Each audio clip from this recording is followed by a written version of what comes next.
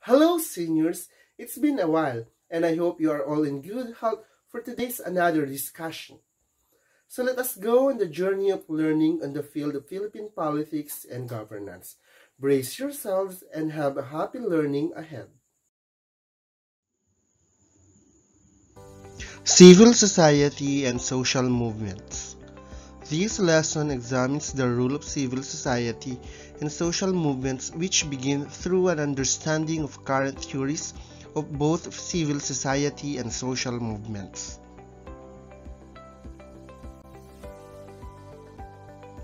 Before we proceed with our topic, let us first look upon its content standard.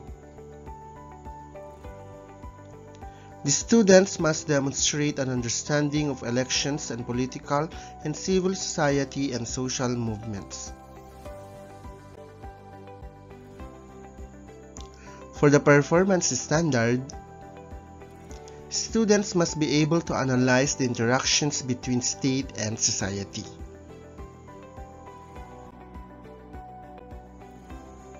For the most essential learning competency, students must be able to explain the concept, rule, and contributions of civil society and social movements to the Philippine democracy. So let us proceed with our discussion. Concepts of civil society.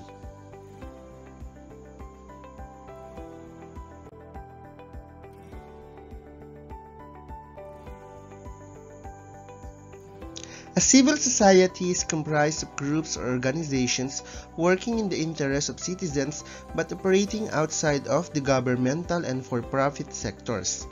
They are known to champion issues of the marginalized members of the society, such as issues on poverty, environmental protection, human rights, labor rights. Organizations and institutions that make up civil society include labor unions, non-profit organizations, churches, and other service agencies that provide an important service to society but generally ask for very little in return.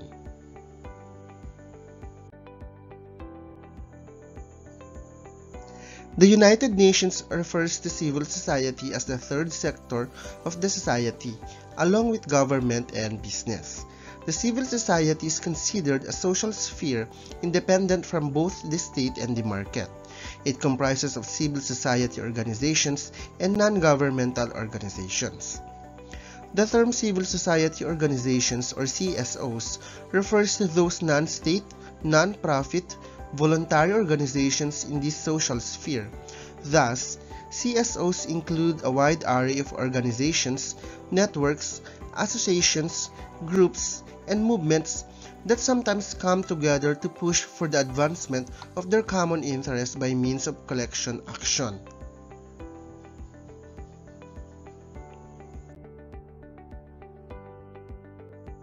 Non-governmental organizations, on the other hand, are non-profit and voluntary citizen groups, which are organized on a local, national, or international level. They perform service and humanitarian roles, bring citizen concerns to governments, advocate and monitor policies, and encourage participation through information dissemination. Similarly, they provide analysis and expertise on specific issues on the environment, health, and even on human rights.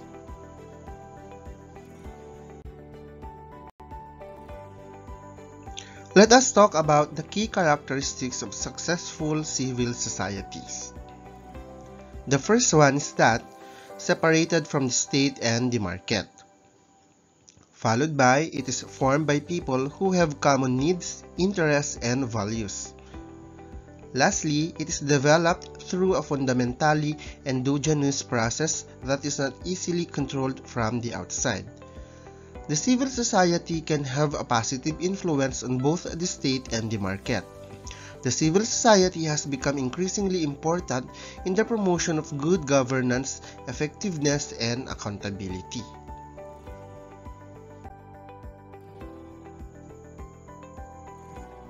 Role of civil society in good governance. It includes key agent in policy analysis and advocacy. It regulates and monitors state performance and behavior of policy officials, builds social capital and enables citizens to identify and articulate their beliefs, values, and ideas, mobilizes particular in development work to improve the well-being of its own and other communities. Let us look upon the types of civil society organization. CSOs take a variety of forms. Nonetheless, here are the list of 5 main types of CSOs and 2 hybrid organizations, which are civil organizations but are not completely separated from states or business lists, presents a good categorization of CSOs.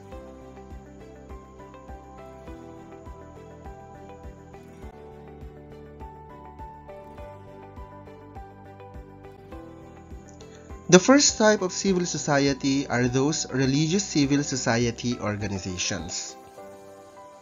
They do not necessarily promote worship or less linked to a given religion, and they act following a religious precept. Their fields of intervention include education, health, emergency relief, and basic needs assistance, a good example of which is Philippine Red Cross.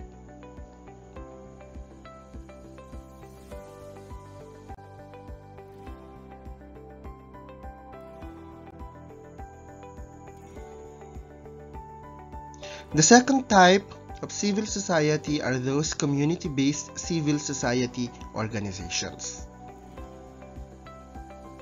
Local CSOs are based on solidarity, resource sharing, and community building.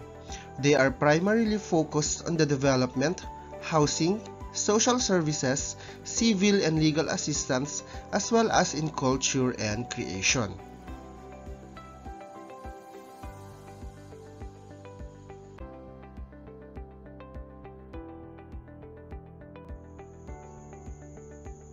Philanthropic civil society organization. These are organizations that serve a cause without any religious affiliation. They are based on values such as generosity and humanism.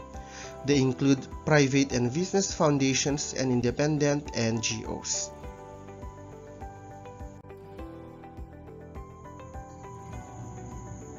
Expert civil society organization. They act in new fields that require some scientific knowledge. They are not exclusively composed of experts and scientists, but they claim to have an expertise unit and they publish some technical reports.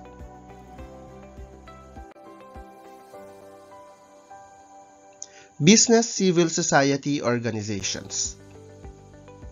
These include business and industry NGOs which defend a given firm's or industry's interests. Larger corporations often have lobbyists who will monitor and promote various laws and programs for the specific interests of the corporation. Companies and organizations also come together in larger groups to work for general business interests. There are also business lobby groups in the Philippines, such as those in the sugar and tobacco industries.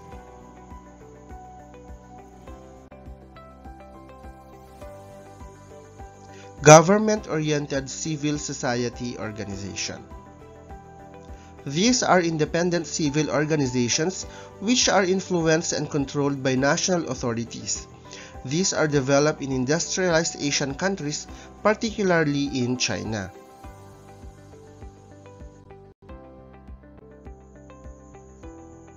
Trade unions. These are organizations whose membership consists of workers and union leaders united to protect and promote their common interests. The Philippines is home to trade unions. The Trade Union Congress of the Philippines is the biggest confederation of labor federations in the country, with almost 30 federations representative of sectors and industries from agriculture to manufacturing services.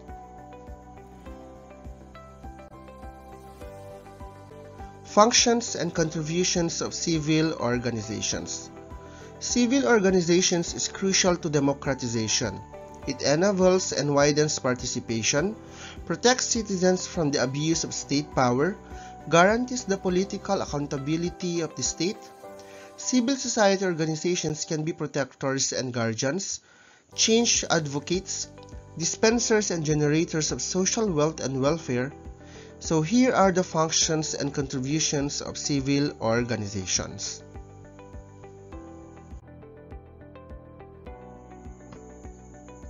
Protection of citizens. This basic function of civil society consists of protecting lives, freedom, and property against attacks and despotism by the state or other authorities. Monitoring for accountability. This function consists mainly in monitoring the activities of the central powers, state apparatus, and government. This is also a way of controlling central authorities and holding them to account. Monitoring can refer to various issues such as human rights, public spending, corruption, and even primary schools enrollments. The function is based on Montesquieu's separation of powers, but is enhanced by development cooperation perspectives. Advocacy and public communication. Civil society has an important task to articulate interests, especially of marginalized groups, and to create channels of communication to bring them to the public agenda, thus raising public awareness and debating them. In development cooperation, this Habermasian function is mainly described as advocacy. Socialization. With its rich associational life, civil society contributes to the formation and practice of democratic attitudes among citizens. Thus, people learn to develop tolerance, mutual trust, and the ability to find compromise by democratic procedures. Thus, democracy is ensured not only by legal institutions but by citizens' habits. Building community. Engagement and participation in voluntary associations also has the potential to strengthen bonds among citizens. For example, building social capital. In cases where the associations include members from other ethnic or social groups, it also bridges social cleavages and adds to social cohesion. Intermediation and facilitation between citizen and state. Civil society and its organizations fulfill the role of balancing the power of one and negotiating with the state by establishing diverse relations. For example, communication, negotiation, and control of various interest groups or independent institutions to the state. This rule goes mainly back to Montesquieu. Service delivery. The direct provision of services to the citizens forms an important part of the activities of civil society associations. For example, self-help or groups. Especially in cases where the state is weak, it becomes a basic activity to provide shelter, health, or even education. Concepts of social movement. Philippine politics and the struggle for genuine social change are best demonstrated through the country's social movements. Social movements have been making mark in our history since the colonial period up to the present time.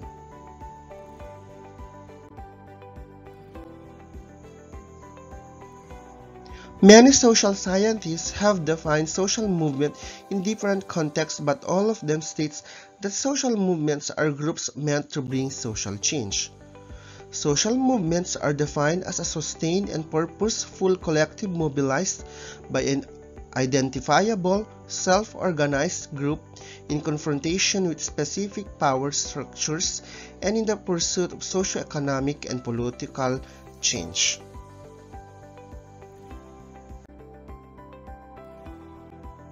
Social movement is a collective body that has a high level of commitment and political activism and is not necessarily based on formal organization. Social movements are attempts to change society through collective action. They transpire when large groups of individuals or organizations work for or against change in specific political or social contexts. They are non-institutionalized because just like CSOs, they occur outside of governmental institutions. Social movements are collective enterprises to establish a new order of life. Social movements are collectivity which acts with some continuity to promote or resist a change in the society or group of which it is a part. Social movements are called social because they intend to bring about change in the society, and movement because they have the capacity to mobilize or organize people with common interests and goals.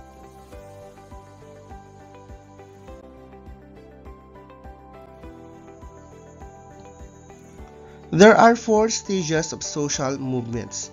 These include the following: emergence, coalescence, bureaucratization, and decline. So let us look for these 4 stages of social movements one by one.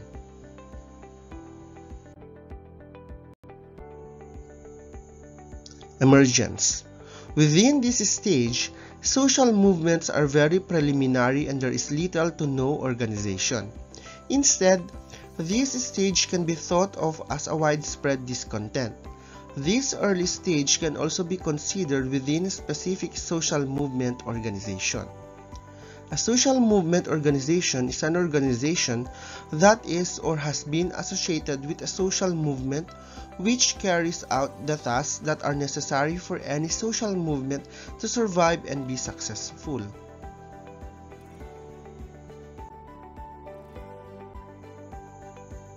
Coalescence. This stage is also known as popular stage and is characterized by a more clearly defined sense of discontent. At this stage in the life cycle, social movements have overcome some obstacles which many never overcome. Social unrest or discontent passes without any organizing or widespread mobilization. It is no longer just a general sense of unease, but now a sense of what the unease is about and who or what is responsible.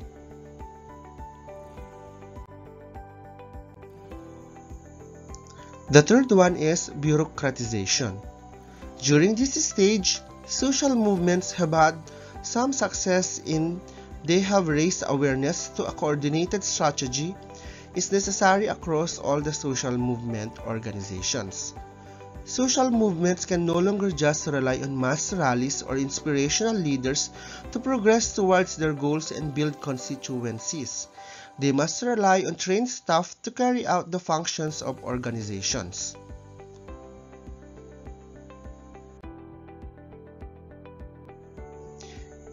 And the last stage is decline. This does not necessarily mean failure for social movements. There are 4 ways in which social movements can decrease, namely success, organized failure, co-optation, and repression. In success, many social movements have goals that are much less clearly defined and many organize new campaigns once others are wrapping up either through success or compromise. For organized failure, they usually occurs when there are strategical failures in the movement. And for co-optation, this occurs when movement leaders come to associate with authorities or movement targets more than with the social movement constituents. And lastly, for repression, this occurs when authorities or agents acting on behalf of the authorities use measures to control or destroy a social movement.